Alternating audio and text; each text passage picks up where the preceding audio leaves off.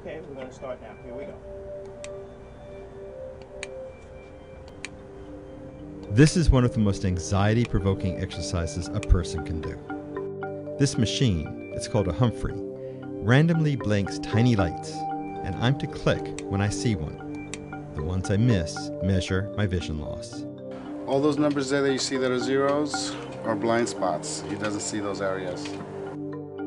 You see, I've glaucoma, and I've been clicking for almost 20 years. You can see how the disease is robbing me of my sight. The prospect of going blind terrifies me. And my way of dealing with fear and terror is to confront it.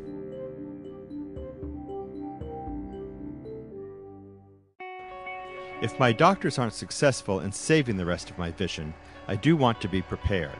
So I've started talking to people who've lost their sight. I stop them on the street and hear how it happened to them. What is it like, and how have they adjusted to diseases like retinitis pigmentosa, age-related macular degeneration, and others? Jessica Jones lost her sight within 8 months to diabetic retinopathy. Before I lost my sight, I was an artist and an art teacher in the New York City public school system. I'm trying to come in as close on you as I can. Currently I'm teaching a photography workshop. You learn how to use what you have. And how long did it take you to adjust? I'm still adjusting. Right. I bet. It's only been 4 years. I would have to say the turning point really was Chef. Mm-hmm. I was absolutely terrified. I literally could not leave the house by myself. And then I got this guy and my world changed. Everybody just assumed when I lost my sight that I would go back to Atlanta. But you know what? If you've got to learn to live independently as a blind person, what better place than New York where you have all this public transportation?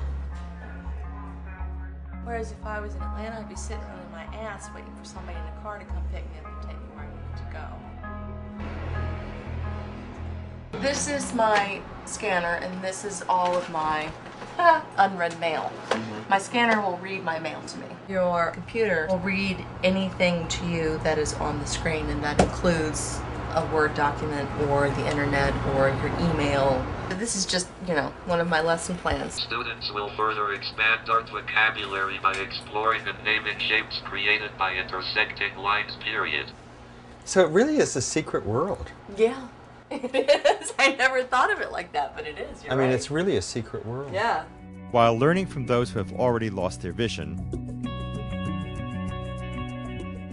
I will also be talking to clinicians, researchers, and advocates to better know what we as a population with a longer and longer life expectancy can expect to see as we grow older.